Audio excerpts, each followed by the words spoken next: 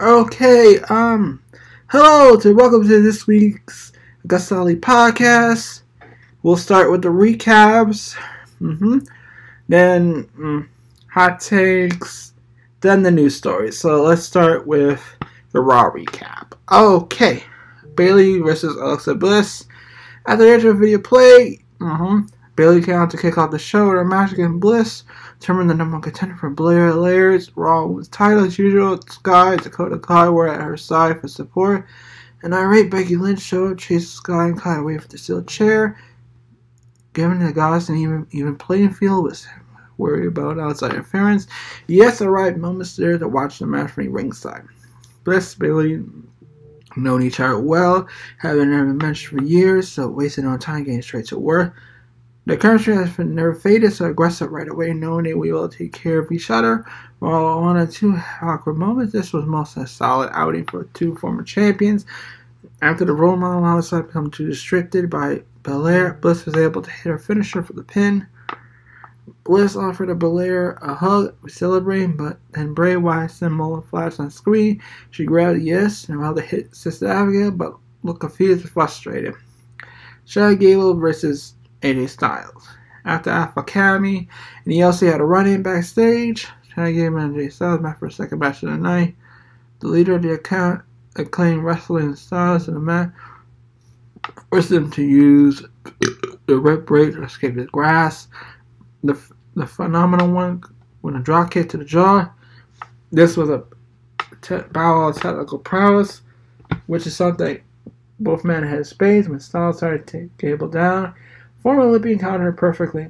Despite Gable appearing to have a slight edge at times, phenomenal one ends up winning the Styles Clash. Luke Gallows, the Young Yuns help him celebrate through Karl Anderson in Japan. So, there isn't much to say about the quality of the match. There are two versatile performers on the roster. They did a great job. So, yeah. Okay. The Judgment Day versus Street Profits Akira Tozawa.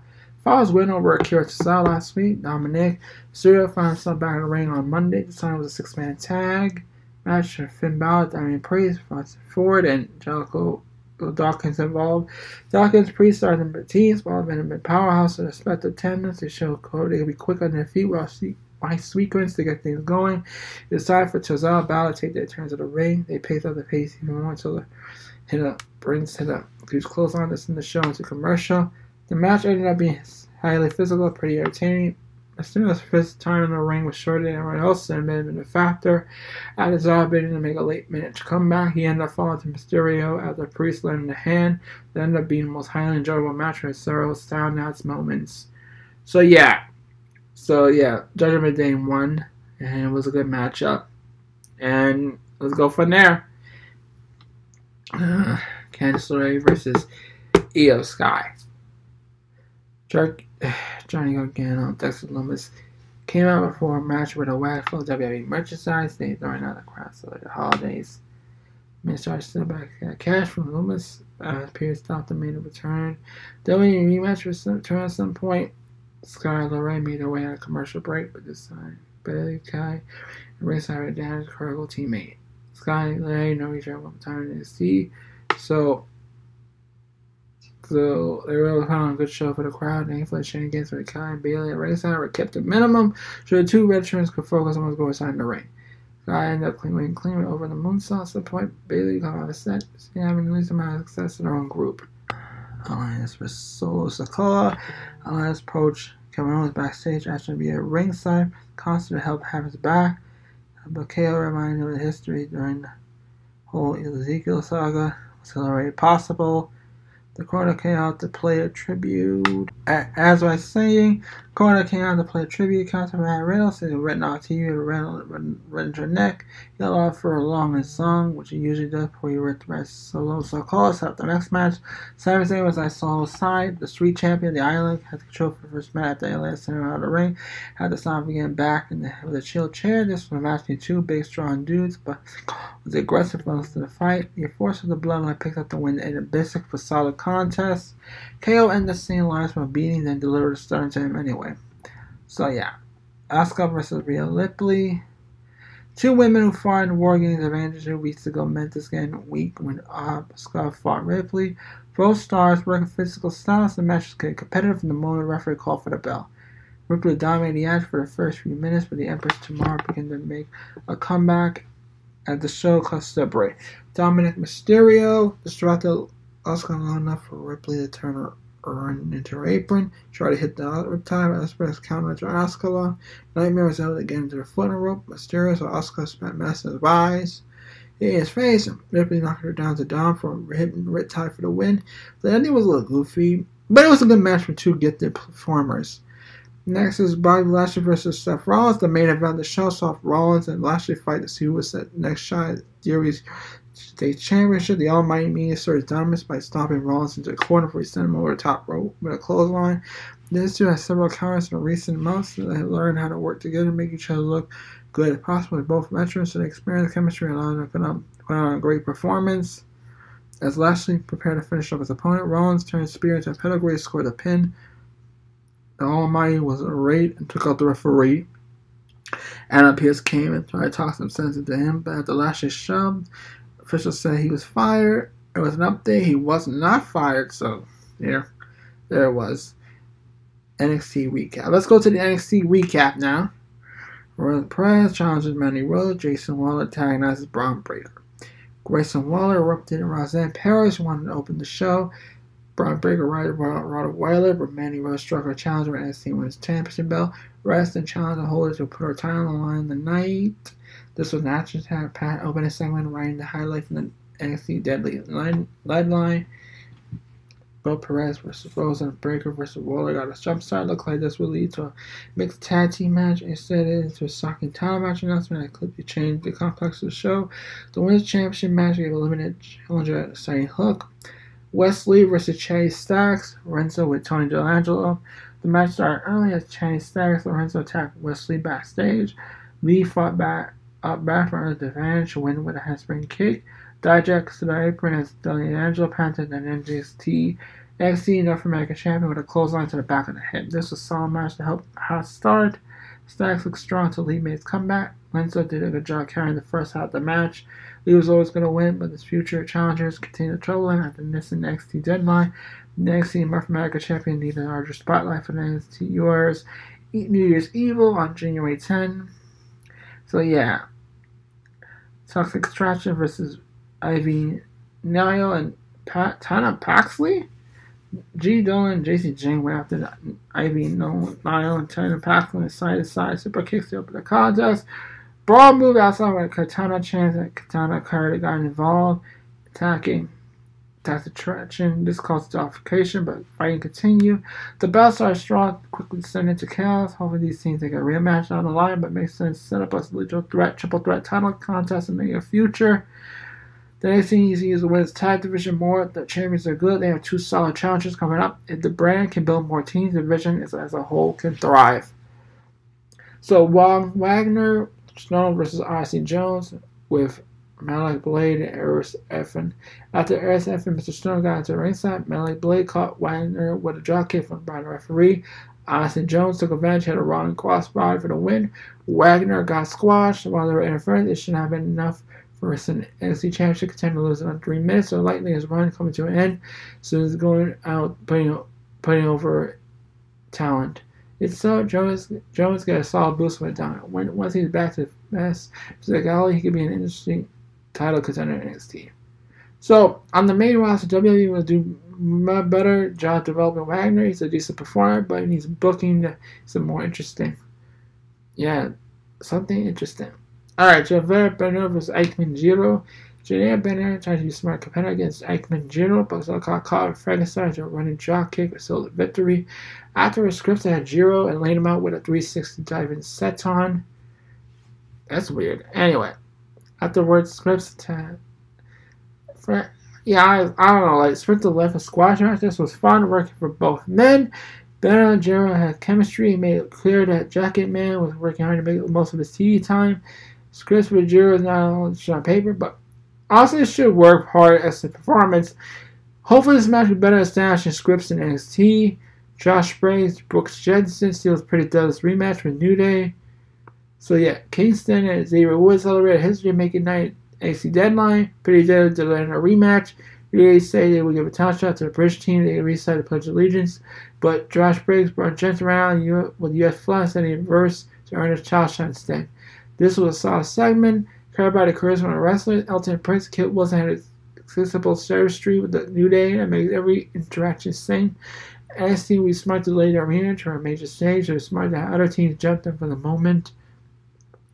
Now we go on to JD McDonough versus Brutus Creed with Jules Creed. Brutus Creed started strong against JD McDonough, but the necessary evil files opening wear down his opponent. After English year stopped him from using a chair on Brutus, McDonough went in the ring with Devil inside. This was another classic victim NXT ever match length. Brutus and McDonough could have done more together, but there's so much time to Brand win to get them. This helped solidify the Dog as a threat, given that way he put away Brutus. It was a story between these two left unfinished. Now we got Lyra Vickers debut versus Amir Miller. Amir Miller challenged Lyra Vickers early on, but she could not keep the pace of the Norse Angel. Valkyrie put her opponent away with a David Senton. Another one. After weeks of build-up, this was fine. Forgettable debut. Yeah, it was a forgettable debut, my book. Valkyrie could have been more dominant. It would have been nice to see more of what makes her a unique performer in the ring. Yet instead it was a reduction in the wrestle at the come time. She will need an opponent to challenge her before upside the performer is clear. Dill Hudson with Chase U versus Damien Cap. Damien Cap took advantage of Dill Hudson's instance early on in the match. However, once Hudson felt the Chase U right behind it, he rallied in the contest with a ready big boo. Shame to see Kemp Reagan squash after he built solid heat off his feud with Creed Butters. He's been treated out the dust and then, but Kevin's NXT solid for a story with Drew Gulak. Hudson's tale to reach an interesting turning point. I feel like he's truly become a part of Chase U under Tracy poised to make him a teacher. This could be a moment where Hudson pull off a green scheme and become a full-on top babyface. So yeah. That's pretty much it. Okay, it's the women's main event. NXT Women's Champion Mandy Rose versus Roxanne Perez. The reason the title change happened because Mandy Rose right on the news. I will tell you about the news later on. Basically, Mandy Rose got some. I'm gonna tell you right now anyway. Mandy Rose got into trouble. She got fired because she showed some naked pics on Time Frame. I don't know why, but it is what it is. Mandy Rose deserved better, and this was stupid on WWE's part. I think AEW should capitalize it. It should be good. So let's talk about the match right now. Yeah, okay. Mandy Rose had quick control during this match, but Roxanne Perez staying in the fight.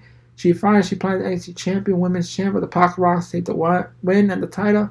This is a long time coming. Honestly, Perez earned it. It's a shame fell with Rush, but it's likely Rose and Perez will have a bigger match.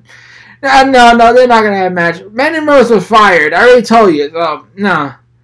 But this is all about the big win. Showcasing the new Women's Champion heart. That's Roxanne.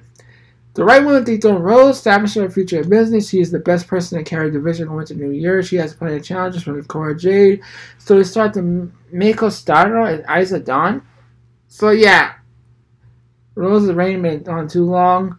Well, yeah, but she did bring a level of consistency. It's during the rut period.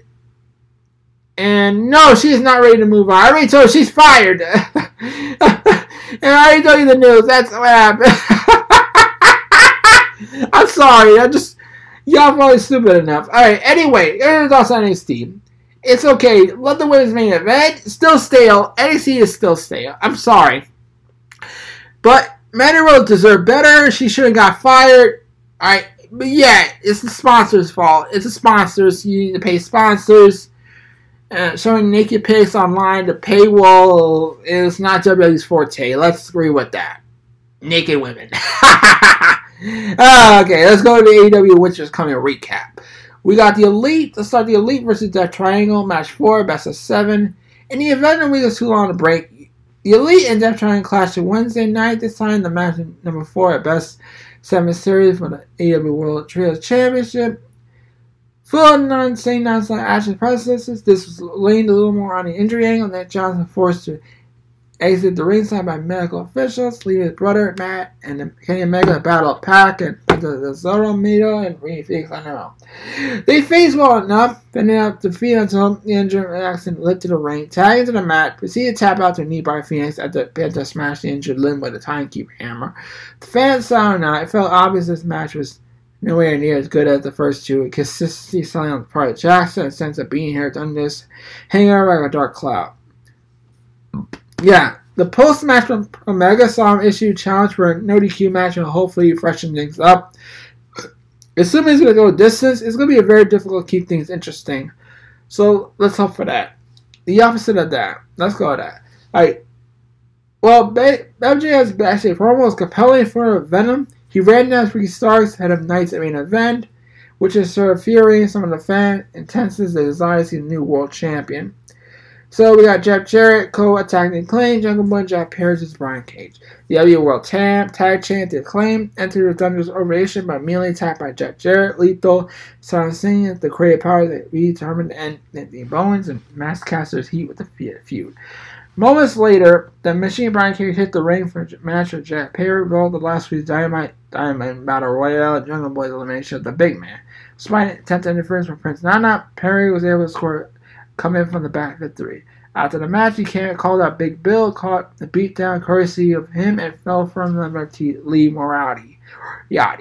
Hook made a save, the master pop, the heels retreated. The match was fine. It rattled on the strep, and the right went over.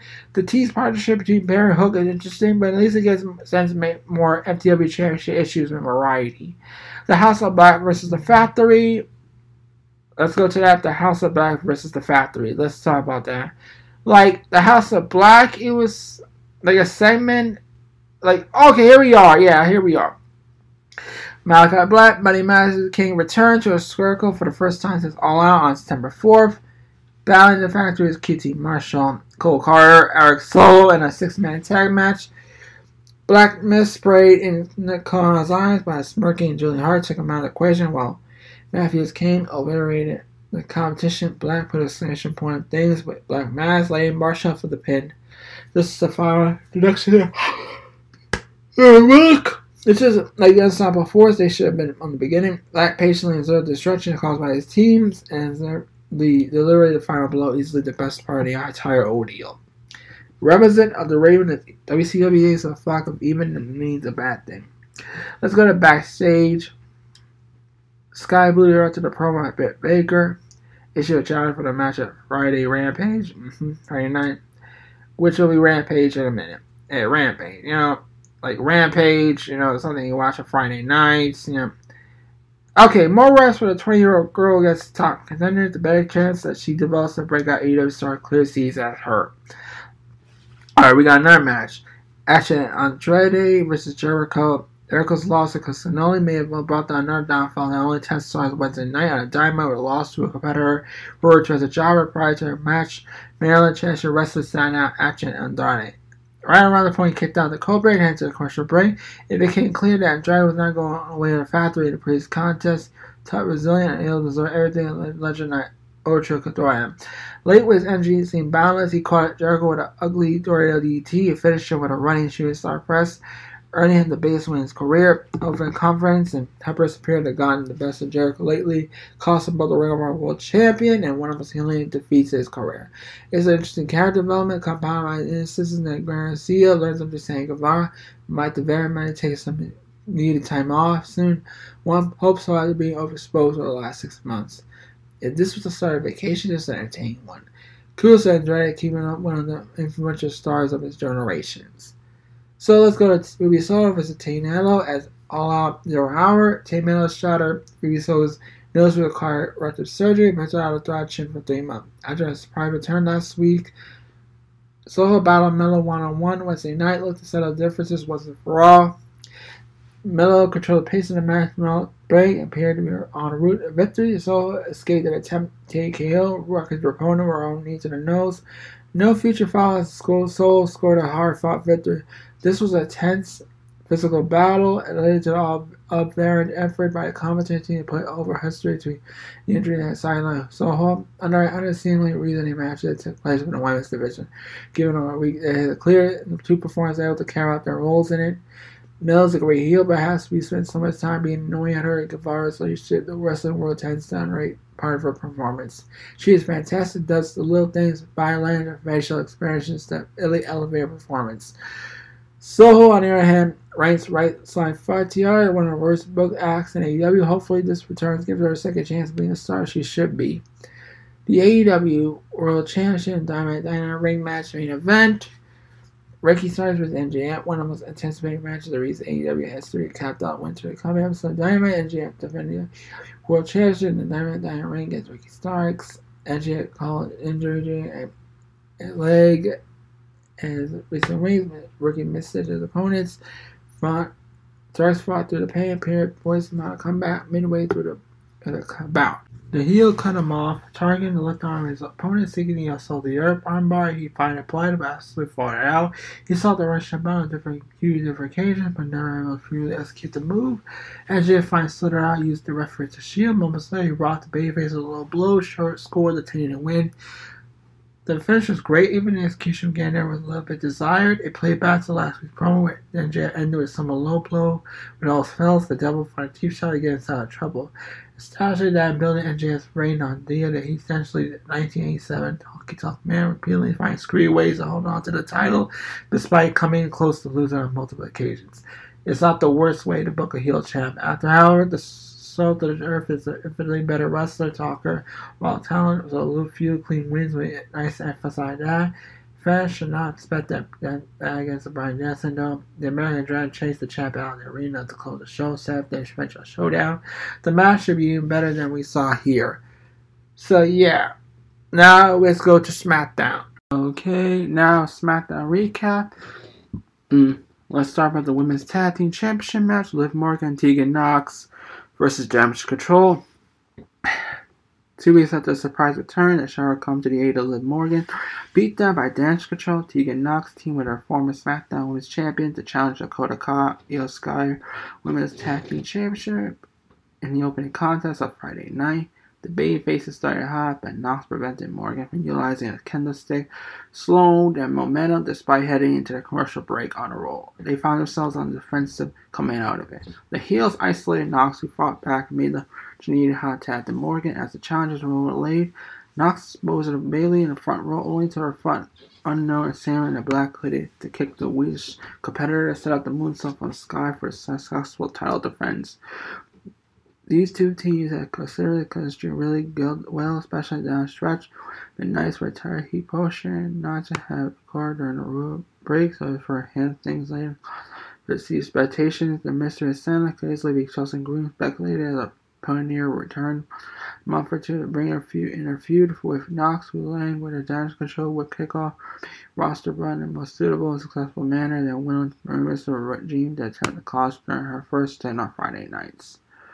And basically, the update, the mystery woman was revealed to Exile Lee backstage. So, yeah, Exile Lee's return. So, yeah.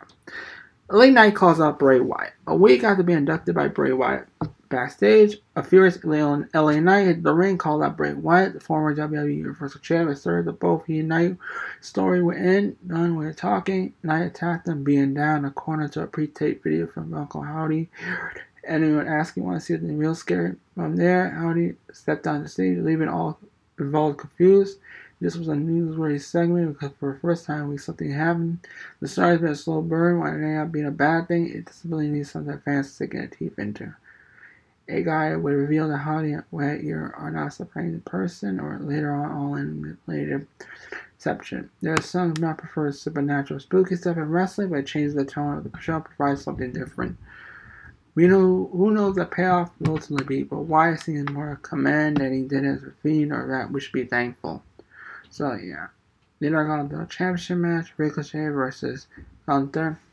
After defeating Mustafa Ali, Braun Strowman, and Santos Escobar to win the SmackDown World Cup, Ricochet challenged Gunther for the Intercontinental Championship highly anticipated rematch between the two, but one and only established that he was not afraid of ring general early, but larger and more punchy competitor down and worked him over.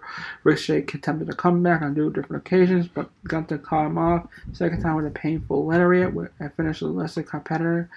The challenger did find magic comeback, power rank Gunther down with a brainbuster, exchange star press, but only could generate a 2 count. Gunther experienced stretches minutes later and able to keep his opponent down, following a powerbomb. He later specified that problem later, delivering the last sympathy for the win. Gunther continues to push for Wrestler of the Year contention, while Ricochet added to sneaky good year with a fantastic championship clash that had been Chicago hanging on near fall. The striking was great. Honestly, the dynamic was even better. The story easy to follow. Competitors threw everything they had at each other. One prevailed. It was a great bit of business. A fine way to wrap up weeks-long story involving SmackDown World Cup as winner. Strowman remained involved in the ongoing story, continued to present imposing to Gunther and Miriam. Facing his accusation, Ricochet fell to the tag team swords as soon as next week. Triple threat tag team match, Hit Row vs Viking Raiders versus Regal del Sol del Phantasm. The three rivalry between Hit Row, Viking Raiders, and Regal del Phantasm head-to-head in a triple threat match Friday night in a winning tandem with a shot at the Usos and the SP Tag Team Champ next week. FIFA, Valor, and Mega company at their teams. Action, heavy match, something bring it down. Women get involved. Fighting spilling the floor. Back inside the ring, Hit Row earned the win by pinfall, catching a ticket next week's show. Most patch match in each competitor's career. Honestly, this was a lot of fun. Not still the most fluid matches at points. It was still a really enjoyable party match that highlighted the Blue Brand Tag Division and gave Hit Row the win. They needed top 8 haste 10 on the roster. It was see Tom Dalla actually was hurt on about. Affected by whatever is going on with his left knee. Here to Roman from SmackDown. Yesterday, WWE Universal Champion Roman Reigns laid the bloodline to square circle for show closing promo. Reigns did not remove the hurrah for Saturday's title that unlike hoped and expected, but he did point out the unimpressed Kevin Owens' problem that plagued the bloodline. He reiterated the tag team match set for December 30th, SmackDown before John Cena appeared on the screen. A supposed Tef McHale revealed he will compete on December 30th to keep his 20-year streak of WWE matches alive. Well, if it intended to make December 30th episode SmackDown destination viewing, WWE accomplished that. We all knew heading into the show when John Cena will return for December 30th, but him to compete in an actual match is a game changer. Putting him in an ongoing Roman Reigns story lends the credibility to the best in WWE right now, shines a greater light on it. Good for him for coming back, agreeing to work the match, keeping that ring streak alive. So yeah, And now that was the main show, the match SmackDown. Here's my thoughts SmackDown. It was a pretty good show, a little bland, but still the Bloodline segment close the show was okay, so it hit some good things. Anyway, let's get to Rampage recap. Sammy Guevara versus Jon Moxley. Let's start with that. Moxley and Guevara were ready in the ring to kick off the show, the match, so they were deprived seeing Moxley ready in the entrance. Surprisingly, the high flyer took control early by employing same kind of aggression which Moxley known. He used a lot of strikes, but getting into the fist fight with a former world champion rarely a good idea. After Moxley began to fight back, Guevara started to employ some of the high flying offense that made him famous. It was a matter of time before Moxley picked up the win. He did a lot of self for Guevara, but the Spanish guy was unable to survive the bullseye choke. It was a much more violent match than most people thought expected. Moxley is known for his blood encounters, but Guevara isn't. While it may have been intentional, having no color in the mat after Guevara ripping out Moxley's ears helped him make feel more competitive. So yeah, Mox called out Aaron Page after the match, and the Cowboy was more than happy to meet him outside for a fight. Security eventually broke him up, but Page got more shots, Britt Baker versus Sky Blue and Wardlow versus Axios Prime. DMD accompanied to the ring by Jane Hayter, rebel for the match against Blue. The 23-year-old underdog tried to get an early advantage of the found himself to kick out the pin area being hit. Double 100% suplex. Blue in her basket on fence. It's always going to end with Baker scoring the win. we just saw Edson Andrade upset a former champion on Dynamite. So seeing Havoc again on Rampage and about were low.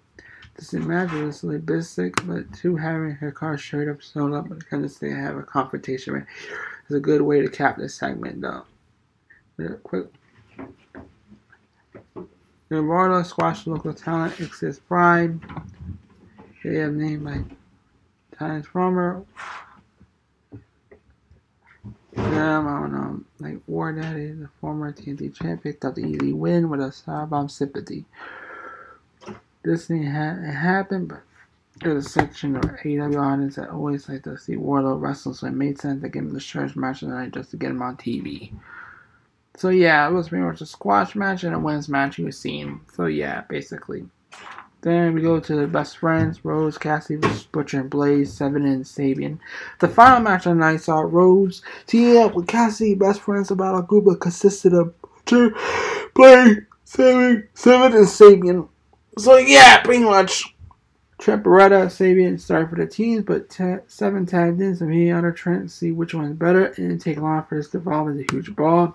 The Bunny and penalty 4 stopped OC for hitting him. Allowed the Butcher to send him out of the ring. As with any match, competitors, it was a fast pace, saw the momentum shift many times. In the end, Rhodes hit a running bullseye to 7 to score the win for his team. And, well, mostly there was also a promo with Saraya talking about her match on January 11th, which is going to be a big surprise partner. You already know, so keep it a surprise.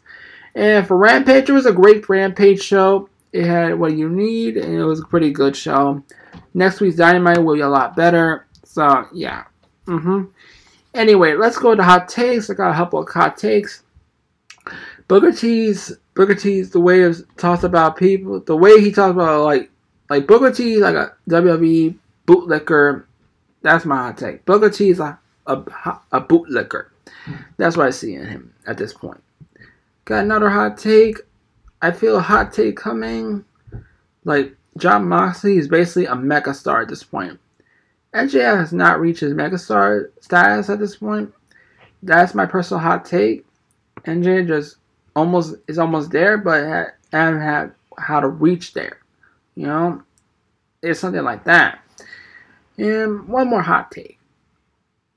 I honestly want CM Punk to apologize to the Elite and do the right thing. And that's what I feel about the whole thing with CM Punk the Elite. So yeah. Alright, let's go to the news story. Let's get to the news stories. WWE former Vice President of Global TV Production, Michael Mansury, signs with AEW. Okay. In May of 2020, Michael Mansury officially departed WWE following a run beginning in 2009 as a production assistant for Rising Through the Ranks as an associate producer and managing producer in 2016. Mansury was promoted to vice president role, serving as a director of record for numerous WWE pay-per-views, TV productions over the years. It now appears that though Mansury is back in pro wrestling business at AEW Insider, reporting that he's starting AEW as senior vice president and co-executive producer for Wednesday's episode of Dynamite, which we'll be getting to in a minute. Dynamite, which I already told you about Dynamite. So from PW Insider, like Michael Mansury, the former vice president of Global TV Production, WWE has been hired by AEW, start tomorrow's AEW Dynamite taping. Told he was backstage at his full gear pay-per-view a few weeks back as well. He's now official with the company. Mansury official title senior vice president and co-executive producer for AEW. Prior to WWE's departure, Mansury was seen as a big part of Triple H regime. Many would become Mansury as the next Kevin Dunn with the idea, but he eventually filled Kevin Dunn's role. Though LJ never came to be in news of Mansury's departure to be shocked the company. At the time, Valley member of the backstage team. Since departing WWE in 2020, Mansury worked as an executive producer for Matt McAfee before moving on to a senior vice president and executive producer of global production for One Championship MMA promotion, a role he stepped down last month. Mansury recently updated Twitter bio to confirm his new role, but sharing a tweet letting his followers know that he was back in the pro wrestling game. Yeah, pretty much Mansury is helping AEW, so what? Yeah.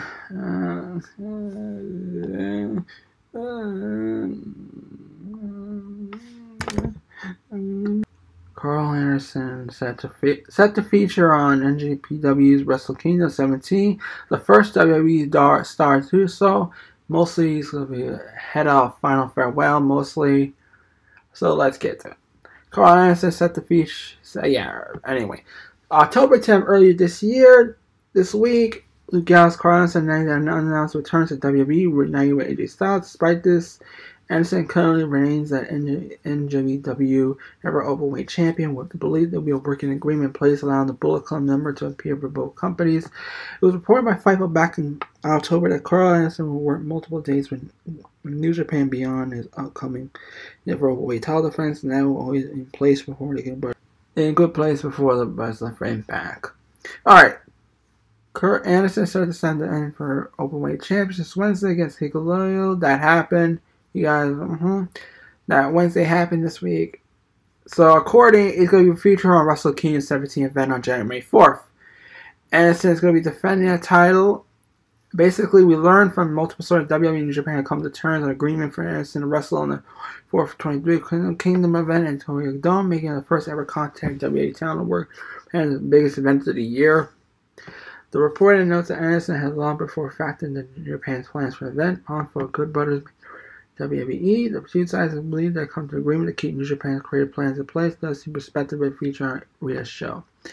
Anderson couldn't expect a strong role at Regal Dome with a big singles time belt report lineup, biggest show of the year. So yeah. Yeah. Basically, Karl Anderson will be the first WWE star, and I don't know what's going to be going forward. So, Regal is set to return to WWE as vice president in January.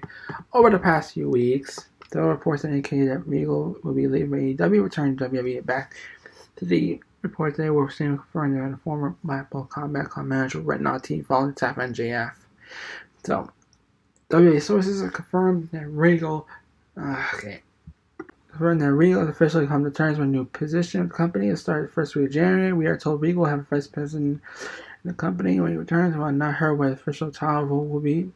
Regal seriously served as WWE Director of Talent Development, Head of Global Recruiting for his release this year. Joined AEW led by Bryan Danielson, Jon Moxley, Claudio Castagnoli, Wade Yuta, Blackpool Combat Club. Prior to the firm release, Regal was one of Charles Triple Levesky's closest allies backstage, and it's no surprise to a prominent position of power next month. So yeah. Yeah, pretty much Regal's going to be in power for January. So the Vince McMahon situation might interrupt it, but no, Vince likes Regal, so it's going to be safe. So Brock Lesnar versus Gunther initially listed for WrestleMania 39, with 2022 nearly over. The eyes of WWE fans slowly begin to turn towards the road to WrestleMania Royal Rumble set for late January. Monday Night Man that prime position WrestleMania next year. Gunther, Manford, and Walter held in 10 this year as number of great matches throughout 2022. Like Ricochet, Rings, among others. Yeah, Wrestle News co-appears have revealed that who would plan to put Ring General will be at the year's shows. A match for former WWE champ Brock Lesnar reportedly listed eternally for the show.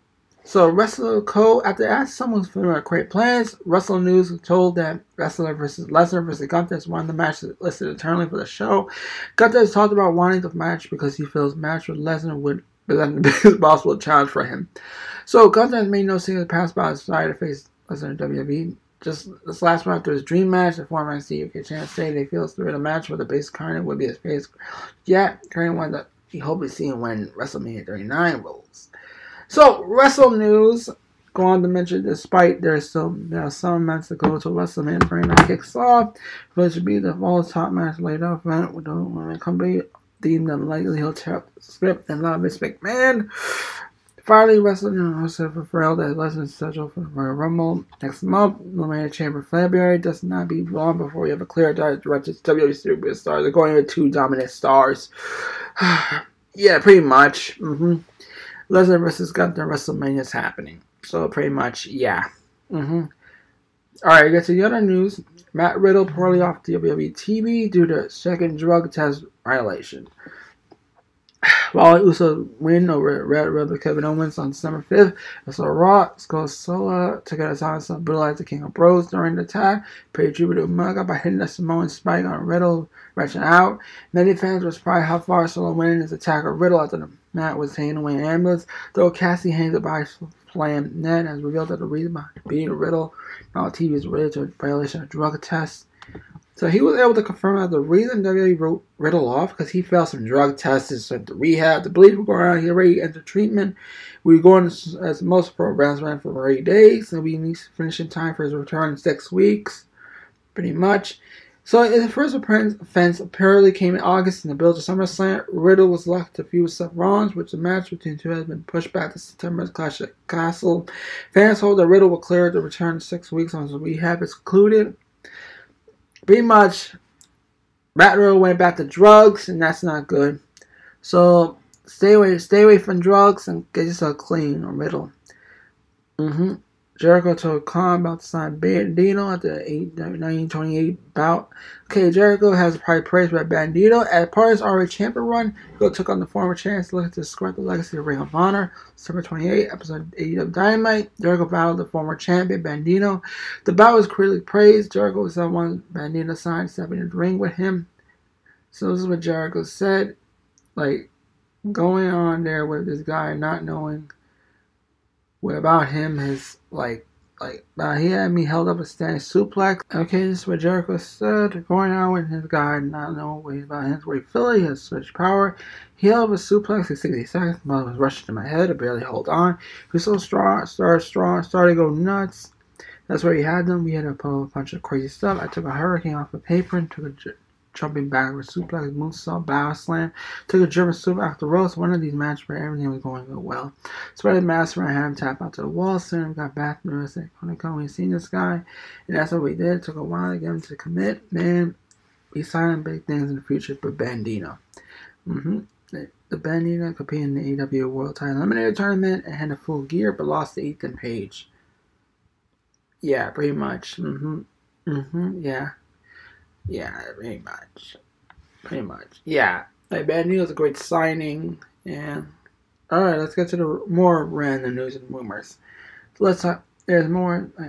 Okay, let me get to it. It'll be a minute. All right, here's I promise. Here's more random news rumors. Okay, his Miron's absent in AEW. He says it's not up to him. And I'm doing everything I can for on. I'm just sitting waiting for the opportunity.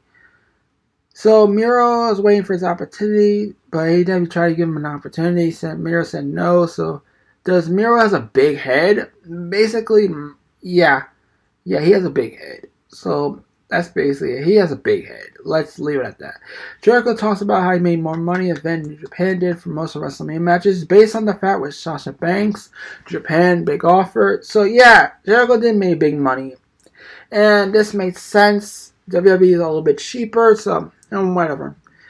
According to Meltzer, Sasha Banks is seeking a salary compared to what Regal and Charlotte Flair are getting, but WWE didn't offer anything close to that. So, and also Meltzer added a reputation with WWE as one of them being very talented in the ring, but had been behind the scenes issues of VS problems. Well, that proves that WWE will mean the bullshit about Sasha Banks, and she ain't not worth it. And they're not going to offer Sasha Banks a lot of money. I'm feeling, no. It's I don't know. Like, according to Wrestling Observer, a large number of people turned out during interviews with a recent Vince McMahon documentary. There's more people asked but didn't participate. Chris Jericho, Jim Cornette, Eric Bishop, Bryan Danielson, CM Punk, Mick Foley, Jim Ross, 10 Men, Wall Street Journal. So basically, yeah, they turned down the offer because Vince McMahon is part of a sex pest at this point, and it's not worth him to come back to the company. Yeah, he's been a sex pest.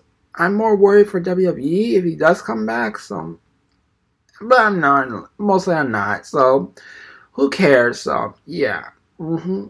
Okay, that was this is AgostoAllElite Podcast. I'll see y'all next Saturday, and see you then.